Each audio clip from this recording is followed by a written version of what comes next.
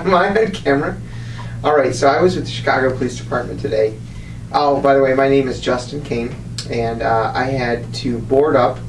a place of one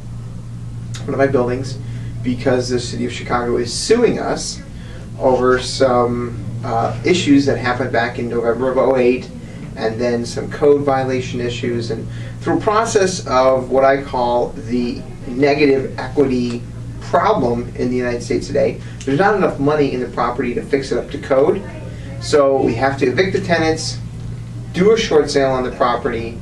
and then give that property back to the bank, and through that process, eventually another investor will come. They'll pick it up for that 20 or 40 or whatever, $50,000. They'll put $50,000 into it, and they'll have a great cash flowing property that is, you know, two renters in there that are paying anywhere from $1,000 to $2,000 or $1,000 to maybe $1,400 a month,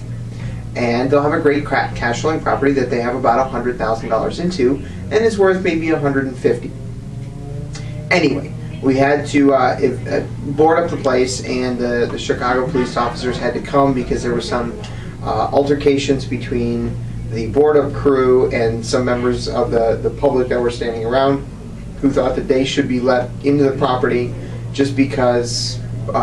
you know, they lived on the block.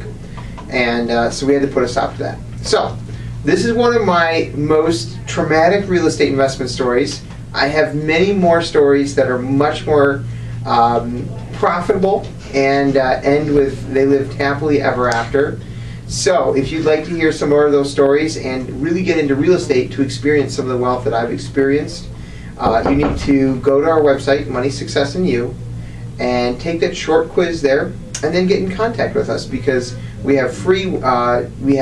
workshops on a weekly basis that'll actually teach you how to avoid some of the pitfalls that I've participated in and that have